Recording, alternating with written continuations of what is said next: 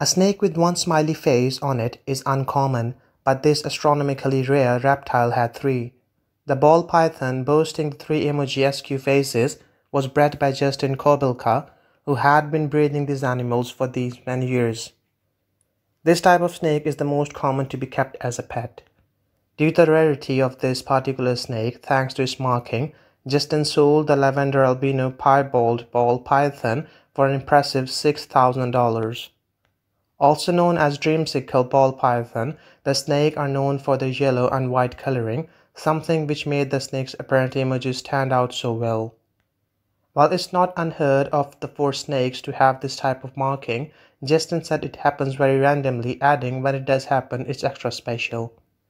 Discussing this unique snake, Justin told News this particular animal that's on the news happened to have three of them on it, which is just astronomically rare for that it happened 3 times on one snake like that. When the snake was born in 2016, Justin initially only spotted 2 of the faces, thinking it was cool.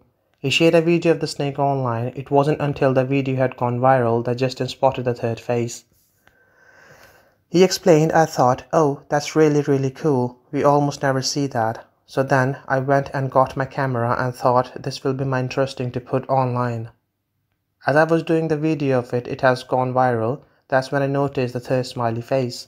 While the snake was sold in 2017, the interest surrounding the incredibly rare reptile was renewed after Justin shared a video of it on Instagram to his 92,000 followers recently. He later shared a video on his YouTube channel explaining how he achieved the snake's unique markings. Justin explained, "Over the course of the last few decades, we found quite a few in the wild that look different for one reason or another. Natural selection, mutation occur, and we are able to find those animals in the wild and bring them into captivity and reproduce the unique look that actually happened naturally. Through this process, we're able to actually create snakes by combining these different natural mutations," he added.